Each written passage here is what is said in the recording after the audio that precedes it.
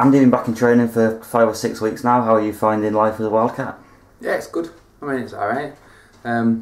Good set of boys. Training's been tough, but good.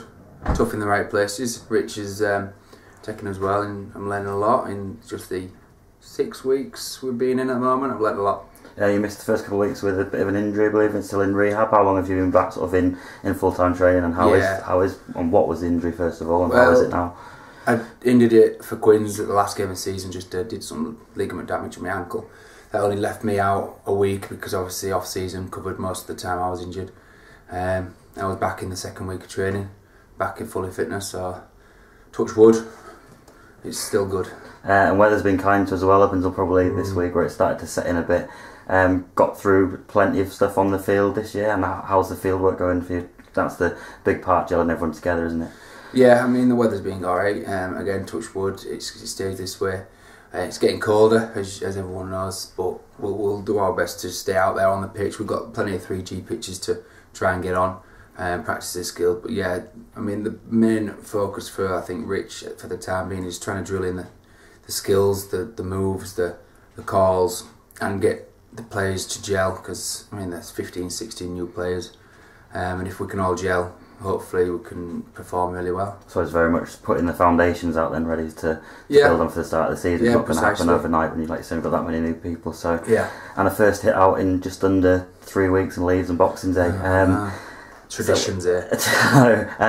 One you're looking forward to though. Hopefully you can get involved. Yeah, I mean obviously it's a different thing because I've never been played Boxing Day. It's never been one of my things that I've done, and so it's just something to adjust to. But it's exciting because it also gets you in the swing of things. It gets you match fitness ready. Early games, you can test out what the team's going to be like, how we're going to gel. So it's actually a good little test. Not as much the game and the result, but more the game and how we perform. I suppose after 9 weeks of being in the gym and training with each other, it's been nice to get out and have an actual game, I imagine, and start to put some things that's into what practice. we're here to play. I mean, we're here to do. We're here to play rugby. All the training and the preparation is there to go on the pitch, and that's all most of the team want to do. So Boxing Day, it's a nice early start for us to get in. So yeah, it'll be good. And the first game was announced last week. Widnes away, and then sort of a hometown club for you, Hull KR coming here. Hopefully your home debut in the Wakefield colours against one of your old clubs, hopefully. Yeah, well, hopefully I'll get the Wakefield Widnes game. It's a bit different because obviously they've got that 4G pitch thing going on, so I don't know if the Rugby League has set it up as obviously as a weaker team to throw against the new team. But I think that's a bit of an insult, so I think we're going to go there ready to play. Hopefully get a win out of that first game, and then same again with the KR game, home tie against KR. I mean, I've played KR many times with Quins and lost everyone, home and away. So hopefully we'll do a better performance with Wakey. It'd be nice to win them, or beat them, sorry, once in a while. And have you noticed the buzz around the city and around the town at sort of the season launch, how much fans are looking forward to the season? So there's a lot of talk about it when you came in, but now you're here and in amongst it. How have you found it? Yeah, it's good. It's a lot different to down south because obviously it's such a big area in London, and the fans, you don't really see much of them, but when you're in Wakey, they're everywhere, and you can't really walk anywhere without somebody actually noticing that you're a Wakey player. It's good. There's a big buzz. It's exciting for the club and for the actual city, and hopefully if we get the ground passed as well, that'll be big for the economy around here as well. So it's good.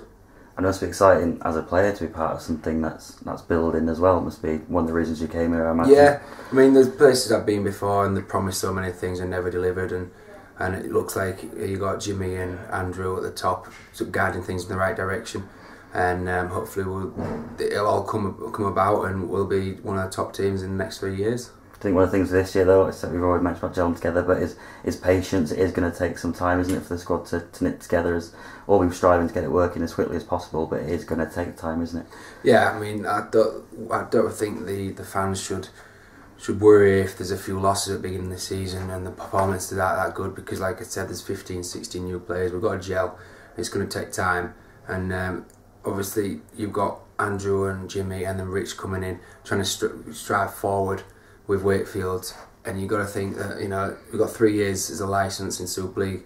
There's 3 years to get it right. We don't have to do it straight away. So hopefully, like, we'll build and we'll get better soon.